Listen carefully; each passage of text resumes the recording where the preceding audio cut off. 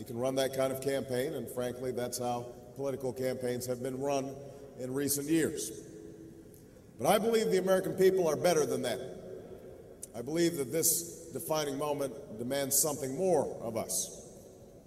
If we think that we can secure our country by just talking tough without acting tough and smart, then we will misunderstand this moment and miss its opportunities.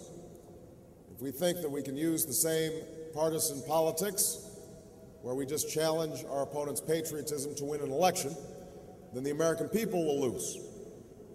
The times are too serious for this kind of politics. The calamity left behind by the last 8 years is too great. But one of the things that we have to change in this country is the idea that people can't disagree without challenging each other's character or their patriotism. I've never suggested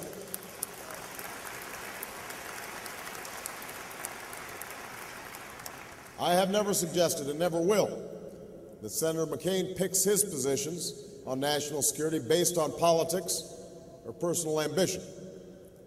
I've not suggested it because I believe that he genuinely wants to serve America's national interests. Now it's time for him to acknowledge that I want to do the same. Let me be clear. I will let no one question my love of this country.